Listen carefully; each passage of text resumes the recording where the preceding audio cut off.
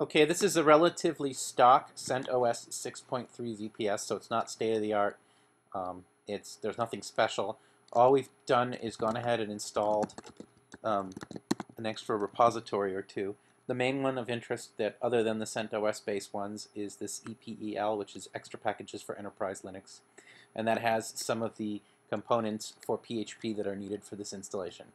So what we need to do now is install the RPM, which includes and adds the ThoughtWave software repository. So I'll do RPM -I, and you can put the direct URI in on the command line, and it will download and install it.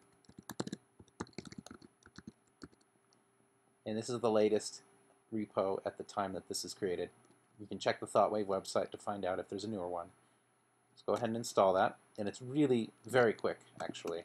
And then go back and take a look, and you can see this additional file here, this thoughtwave.repo, which has been added. So let's go ahead and take a look at that file.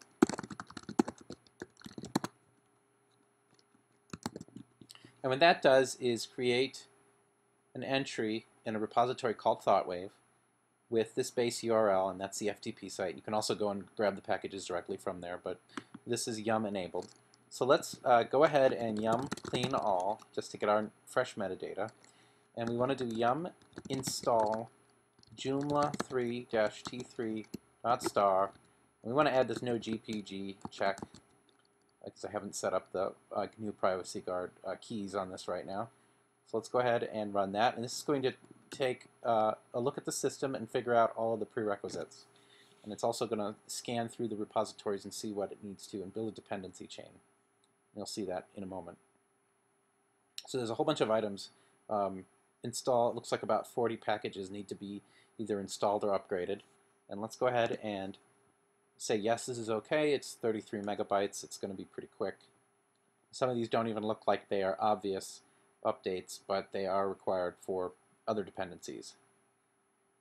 So now it's downloaded those and it's running the installation.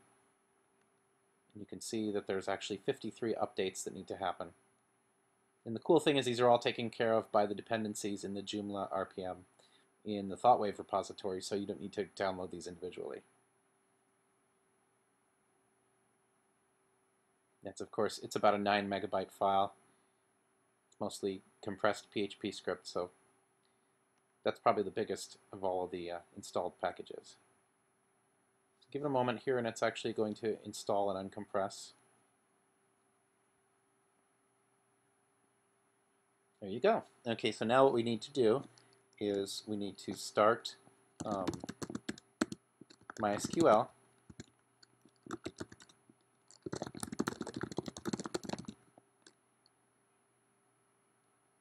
Okay, so now we need to create a root account.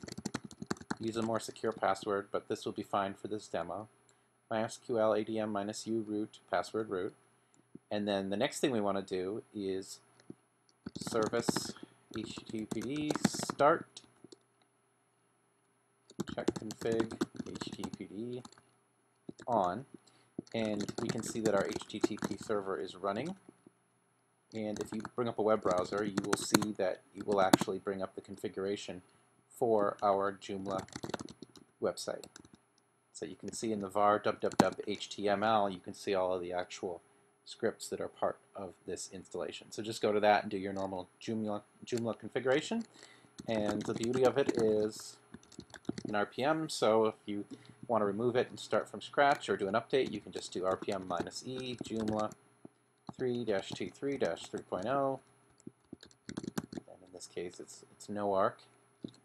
And now you can see the files are actually gone. So we've installed it and uninstalled it in a matter of minutes.